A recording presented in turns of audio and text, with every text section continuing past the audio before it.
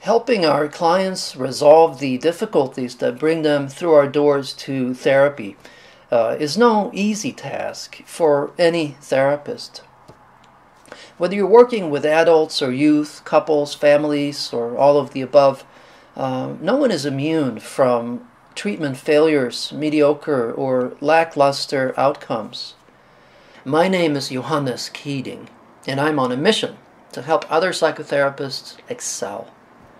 I provide psychotherapy enhancement trainings for those clinicians who wish to take their work to the next level. For me personally, continuing education courses, reading books, and traditional forms of supervision, where we describe and talk about our work to the supervisor, haven't been groundbreaking in terms of improving my ability to facilitate meaningful change in the lives of my clients. What has been groundbreaking, however, for me, is the advanced audio-visual training that I have received since about 2013. I now have actually over 500 of those hours under my belt. In plain English, what this means is that with my client's permission and consent, of course, I video recorded my clinical work, and then I received, through the help of top-notch clinicians, line-by-line, play-by-play feedback on what I did well, but much more importantly, on what I could have done better. What emerged from my ongoing, I have to say, and I'm assuming actually endless, mission to reach my own potential as a psychotherapist are a set of underlying principles and understandings that I hope to impart onto other therapists. My clinical work and teaching is grounded in experiential dynamic therapy. This is a method designed to accelerate the treatment through the here and now experiential focus. The work is psychodynamic, it's insight-oriented. There's a major focus on how clients deal with their feelings, their emotions, defense mechanisms that usurp those emotions, and the centrality of human attachments, the need for attachments in the developing human psyche.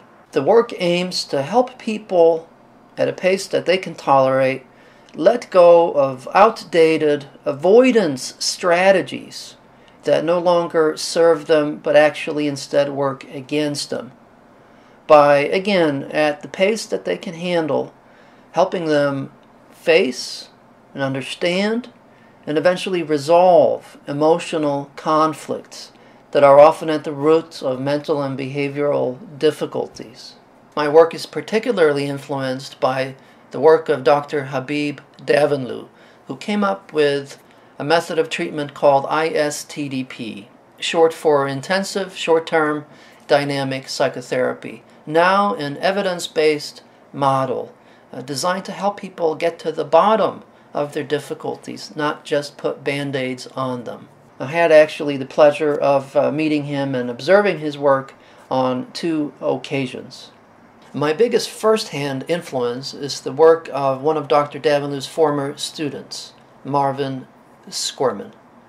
I've also received some peripheral training from Dr. Patricia Coughlin, Dr. Steve Buller, as well as John Fredrickson. ISTDP is typically associated with individual therapy for adults. However, I have learned an adaptation, and I teach this adaptation, that can be beautifully applied to couples, families, and even work with youth and children. For better or worse, the knowledge and insights that I have gleaned from studying the work of Dr. Davanloo and my years of first-hand training with Marvin Squirman, as well as the peripheral training from other teachers, is filtered through the lens of my own personality and ways of seeing things. This has resulted in my own approach that is very much informed by the ideas of Dr. Davanloo and Mr. Squirman and others, but not limited to them. In addition to the one-on-one training sessions that I provide, the Psychotherapy Enhancement training, I'm also putting together a series of film-based teaching modules designed to explicate and flesh out some of the key principles and understandings that underlie my work. Stay tuned for those. They should be on my website at some point in time. If you are interested in seeing whether or not what I have to offer might enhance your clinical work, send me an email and convey your interest, and we'll find out together if that's the case.